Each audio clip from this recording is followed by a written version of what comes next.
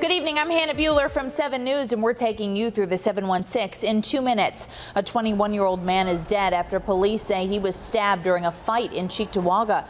Investigators say the two men started fighting in a parking lot on Harlem Road just after 2 Wednesday afternoon.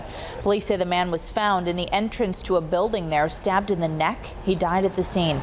The 27-year-old man police say he was fighting with was found and taken into custody. Their names are not being released at this time. Top says it hopes to reopen the Jefferson Avenue store by the end of July. The grocery chain's president told us Wednesday they're allocating extra resources to open it as soon as possible. It would have taken up to 3 years to move this store, so they're remodeling the current location instead. The city of Niagara Falls has announced the first phase of summer road repairs. Starting next Wednesday, crews will begin working on 20th Street between Niagara Street and Pine Avenue. Center Avenue from Highland to 13th Street and Wyoming Avenue from Lewiston Road to Lafayette Avenue.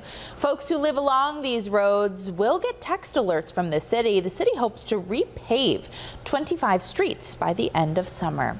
Now let's check in with meteorologist Autumn Lewandowski. Well, we're going to deal with rain for the night tonight, some even heavy in fact across the southern tier, and this lasts not only into the night but into our morning drive for Thursday as well. Our temperatures are going to be cool. We're dropping into the middle 50s, and for the day tomorrow we're going to have highs a bit below average. We're only getting into the mid and low 60s, although we are going to dry things out as well. As for how much rain we're going to see or expect, it could possibly be around an inch across the southern tier, and that could lead to some poor drainage issue, flooding in those areas or flood prone areas. Now going into the afternoon, you're going to find this becoming much more scattered, and then we're going to dry things out. Temperatures for our Friday will be near 70, and we'll have some rain into the weekend.